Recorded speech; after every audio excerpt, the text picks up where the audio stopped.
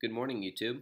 Welcome to our third video on how to access and use the ForScore application for the iPad. We're going to open up our iPad, open up the ForScore application, which we're in already, and pick up where we left off. Drop down the top bar by hitting the middle of the screen, and then hit the top right icon. Now that'll drop down the options button. In the middle is the section that we're going to cover in the video today. The browser is essentially a ForScore browser, just like Safari or Mozilla Firefox or Google Chrome. No different than any of those. It gives you a link quickly to their store. Now, the store function allows you to purchase products that are related to their company, other applications, and other pieces of sheet music that are well produced and very high quality. Now, the services button we're going to open. Let's start off with the services button. Now, we're going to go back. It basically allows you to add different functions of cloud services, whether it's the Dropbox, iCloud, or Carbonite. However, it allows you to access all forms of those. So I can click the Add button up top here, and you can see it gives me the options of things to use: Google Drive, OneDrive, Box, WebDAV, or FTP. Now, Dropbox isn't in there because I've already linked my Dropbox, which many of you who have seen my YouTube channel know I have a Dropbox account with all the sheet music in this iPad available in this Dropbox due to this function. I'll open Dropbox, and what I like to do, I have my sheet music PDFs, which are categorized from numbers all the way in ABC order, but then my sheet music files are only for new scores that I upload. So say I'll upload 20 scores this month. These are the most recent. I obviously found a Lady Gaga album, Nelly, Just a Dream. You can see some songs that you may know. So all these have been uploaded into this section. Now when I go to my Dropbox, not on this iPad but on my computer, I can transfer it into my sheet music PDFs, which as you can see are labeled from A to Z and in numbers at the beginning. This is the same Dropbox that you guys can access on my Facebook for free.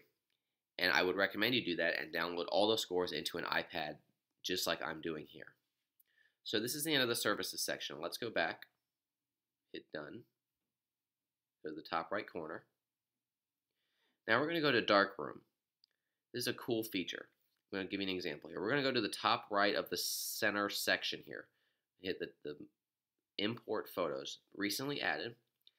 I took screenshots of some scores, so I can kind of tell what scores are going to come up. So let's open this up. I'm going to hit this photo, then this photo, then this photo. Just because of how I took it, I know this is the order. We're going to click Save, and I can see the name of the score, so we're going to click it as Scary Monsters and Nice Sprites by Skrillex. We're going to click Save. Now I have it saved as a document in my iPad. If I wanted to edit it, I'll go over here.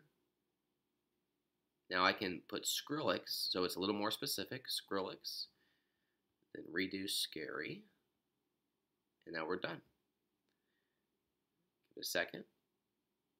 And now at the top you can see the name has changed to the appropriate title. Also, I don't know if you noticed, let's just do this again. We're going to click. We won't save anything, but we'll do it again here. 1, 2. Click Save. It gives you the option to save it as black and white, because if you take a picture, sometimes the lighting isn't good. So we're not going to save this because we already did it. So sometimes you get like an orange picture or a kind of a dark picture because of the light that you used. Well, this allows you to save it in black and white and kind of brightens the page so it's a little easier to see. So that's a really cool function. Let's open the Darkroom again. Now click the left center camera tab. Okay. Now I'm going to show you, this is just my room, my living room. This section over here, all those books are all the books that I have taken pictures of over the years and have collected the scores so that you guys can view and share. But it took about 2 years to do. So it would be greatly appreciated if you did share those scores, but you can imagine that it took some time and some effort. However, it's really fun when you get an app like this, knowing that you can have all this sheet music right there available at the touch of a button, and it weighs about 8 ounces in your hand. So we're going to cancel out of there. You can take pictures. Actually, I need to show you how that works. Let's go to darkroom again. Let's just take a couple pictures here. 1, 2, okay, done.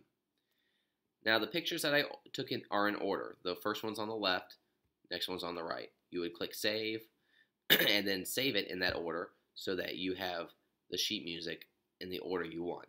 Obviously, we don't need to see pictures of my phone and my laptop, so we're not going to save this.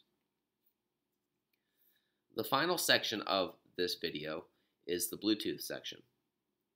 I'm going to open that tab up now.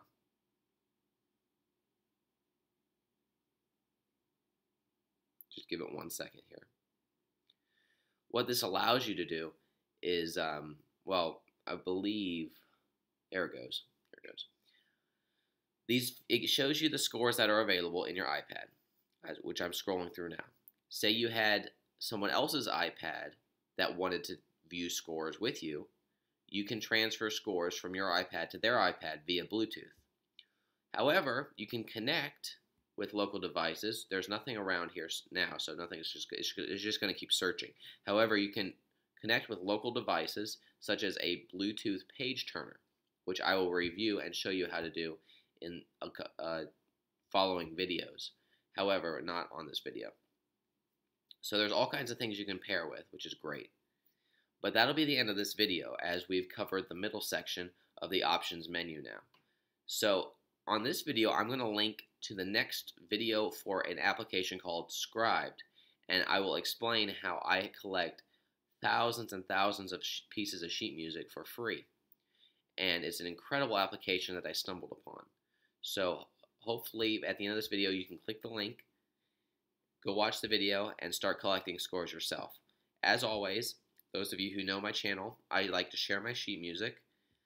In the description, just go to my Facebook or email me, and I will gladly send you whatever you need. This will be the end of the video, so I hope you enjoyed, and please share with your friends if you think it's something useful or they would enjoy. Please subscribe as well for updates. Hope you guys have a great day.